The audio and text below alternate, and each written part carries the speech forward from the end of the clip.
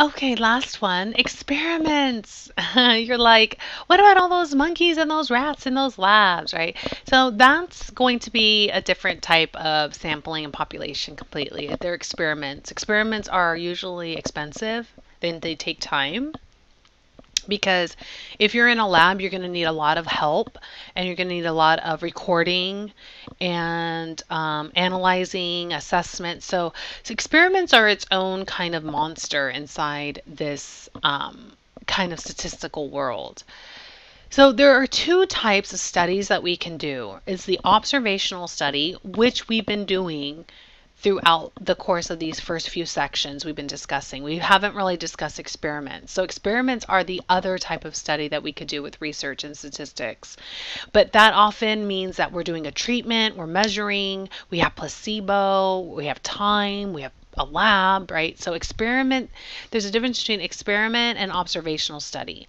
Observational study means you're just observing what exists already.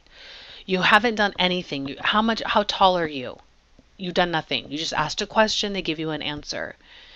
An experiment says, here, let me give you some medicine or let me give you some diet food and then come back every 2 weeks and tell me how you're doing. Now you're doing something to your subject. You're not observing.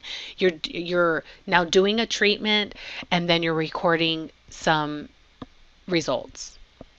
Okay, so let's go ahead and see the difference. The weight of 30 randomly selected people are measured.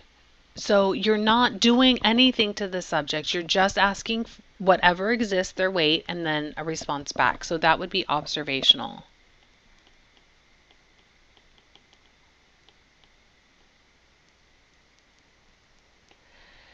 Subjects are asked to do 20 jumping jacks and then their heart rates are measured. So notice that right away, they do not ask they're not observing what already exists, right? They're saying, come in, now go do I'm going to do something. Go do 20 jumping jacks. Okay, and then come back and let me record something. That's going to be a treatment and that's an experiment. So this is an experiment where the treatment is 20 jumping jacks.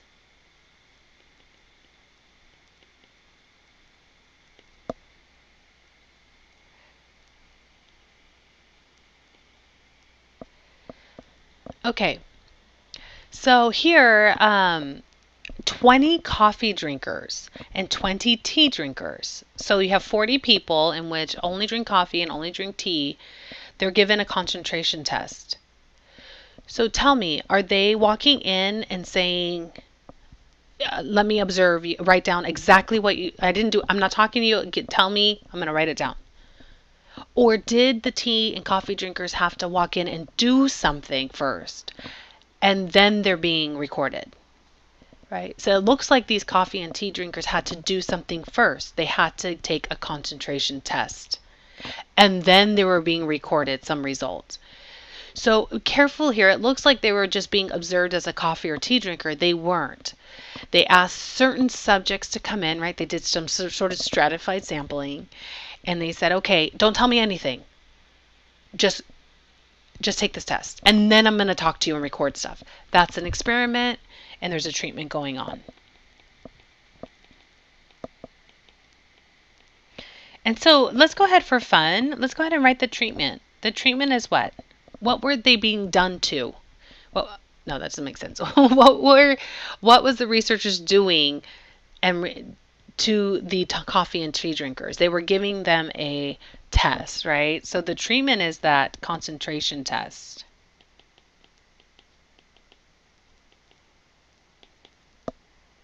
And I'm a pretty heavy coffee drinker, so I'm pretty sure my concentration's like perfect. Okay, but some of you may look at this last example and say, well, concentration has nothing to do with what you drink, but some people concentrate better than others. They have this natural ability to have long-term attention to something, right? So there are a lot of other pieces and factors that we have to take in consideration. So we call this confounding, and we always have to address it. We have to accept that our research isn't perfect and that we could have confounding. And that's when there are two potential variables that have the same causation or outcome. For example, co- coffee drinkers and tea drinkers, right? Maybe concentration has nothing to do with tea and coffee, but genetics. So now there's two variables. There's what you drink and your genetics that may cause some sort of concentration, right? So then there's two variables, and so that's confounding. So we need to make sure that we accept that there are other factors around us that can influence certain outcomes and results. So I always use this example because this is what I see mostly with advertisements, right? A drug company claims people lost an average of 8 pounds while using a weight loss pill. What could be some other variables that cause the weight loss? And is it confounding? Right? Well, again, weight loss has to do with what mostly? Right? Definitely exercise and diet. Absolutely. And we have to admit a little bit of genetics, right? From my experience, people have different levels of metabolism. Okay, so the pill may help, but what are some other things that could cause weight loss? Is there more than one thing? If I don't take a weight loss pill, could something else cause weight loss? Yeah, you could be eating differently and you could be exercising, or you could just be, you don't even need a weight loss pill, right? So if there's more than one variable than this weight loss pill that can cause weight loss, then these are confounding.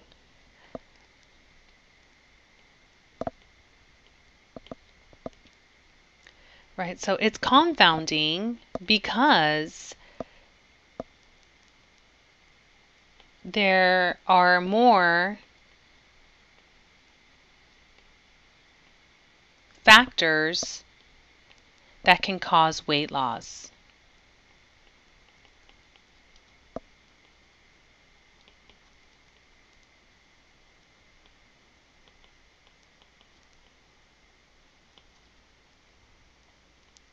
So we just need to make sure that when we're doing the studies and the sampling, that we kind of in the back of our head know that there may be something else causing it. Okay, so now let's talk about experiments. So in order to do an experiment, we need to be able to have a comparison. We just can't say, oh, the weight loss pill works. Well, we need people part of the study that doesn't take the weight loss pill. So that way we can compare with the people who took the weight loss and see if it's actually the pill that caused the weight loss, right? So we do have a control group and a treatment group. The treatment group is the one that receives the treatment. The control group is the one that there's no change to, it's status quo. And they're usually given a placebo. And the placebo could be anything that's according to the scenario. We tend to think placebo as a pill, but it's not the case, especially when they're doing food experiments, cream, pharmaceutical, shampoo, makeup. We're not taking pills for those.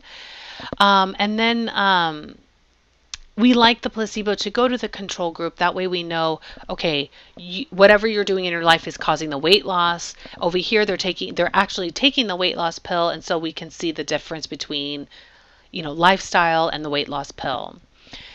So let's see if we can actually determine a placebo it's not always a pill, right? So like a study for a new medicine that is dispensed in pill form.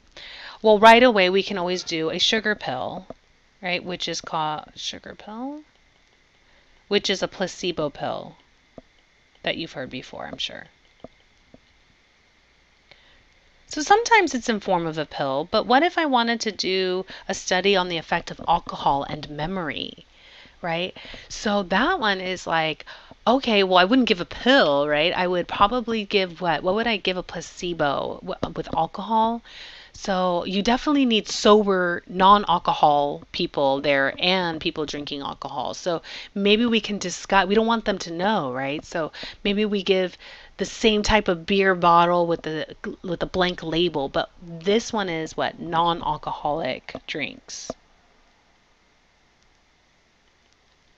Could be the placebo, and the other one could be the alcohol, right? And so, but we'll like put them in disguise, like black bottles, and they won't ever know, right? So, How about a study of a frozen meal diet plan? I mean, how many frozen meals that say they're perfect for diet, you know? So we that wouldn't even be a pill form, right? We would have to disguise it as food. So we would have to what?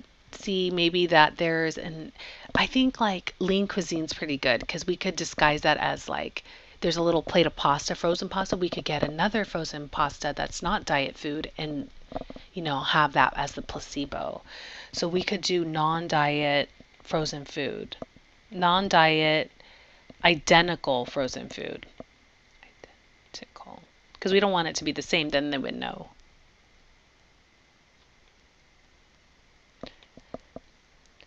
So, okay, so let's review a little. So, we do have two groups, right? We have the control group that usually gets the placebo and the treatment group that gets the treatment. Whether that treatment is a medicine or alcohol or a diet meal plan, we somehow need to always have a treatment group and something to compare it to. And this is why we have the control group. So we can actually compare it to a group that just has a lifestyle, right? But we don't want them to know. We don't want treatment group to know they're the treatment group because then we have that placebo effect, right? We have that effect of, oh, it's changing, I'm changing, it's so much better, and really it didn't do any difference. So we call that being blind, right? So single blind means the subjects in the group don't know which group they're in. They just think they're all drinking alcohol, that they're all taking a pill, and that they're all eating all diet food, right? So they all think that they don't know who's who, what's what, right? The double blind study says, well, you know what? And the researchers who are doing self-interest studies, like the beef loves beef and beef is so good for you, the researchers of the beef company would be double blind, right? They would have the control their treatment that don't know who's who, and then the researchers would also know who's in what group. So I don't know. Let's say I'm a researcher at a beef company. I don't know who's eating beef and non-beef, right? And beyond beef, I should say, right? And the two groups, the treatment and control, they don't know if they're eating beef or beyond beef, right? So that is the best way because then you're not going to have you're eliminating that bias, right? And that self-interest. So let's do an example with blind and double blind. Let's talk about a lie detector. Two groups of subjects are given a new test, right? One group is asked to answer the questions as they usually would truthfully. And the other group, we tell them, you better lie, because we want to see this lie detector test works, right? So, but the person administering the lie detector test doesn't know. So they don't know who's going to lie and who isn't, but they need to test their new lie detector. So, does this experiment have a control group? Is it blind, double blind, or neither, right? So the experiment does have a control group, right? So the control group would be the people that isn't receiving treatment, that is status quo, don't change anything. So what would people do during a lie detector test? They would just tell the truth, right? So the control group is the truth group.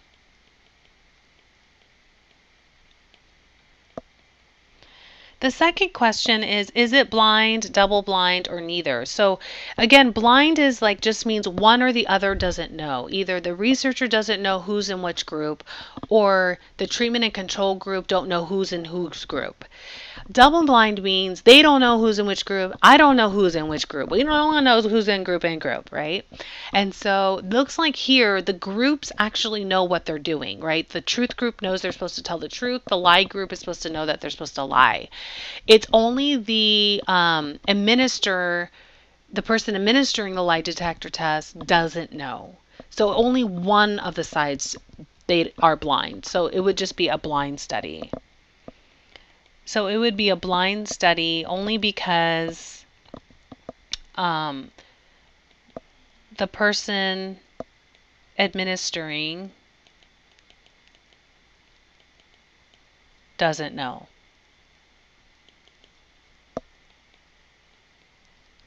who is in the truth or lie group.